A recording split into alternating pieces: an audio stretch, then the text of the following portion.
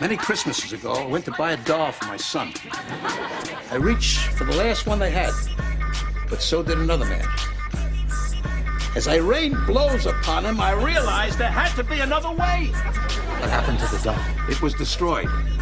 But out of that, a new holiday was born. A Festivus for the rest of us.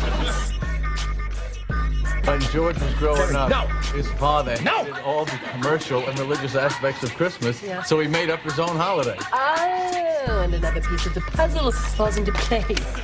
All right. And instead of a tree, didn't your father put up an aluminum pole? Jerry, stop it. Then weren't there feats of strength that always ended up with you crying? Can't take it anymore. I'm going to work. You happy now? Another Festivus miracle. Listen, Harry, I need the 23rd off. Hey, I hired you to work during the holidays. This is the holidays. But it's Festivus. What? You know you're infringing on my right to celebrate new holidays. That's not a right. Well, happy Festivus. What is that? Is that the pole? George, Festivus is your heritage. It's part of who you are. That's why I hate it. It's a big dinner Tuesday night at Frank's house. Everyone's invited.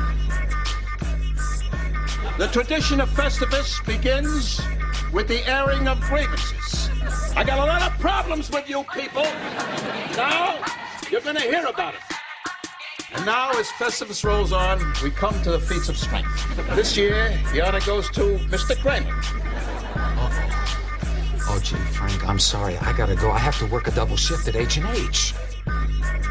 Hey! Happy Festivus, everyone! Happy Festivus!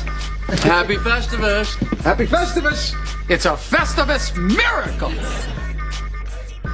No offense, but this holiday's a little out there.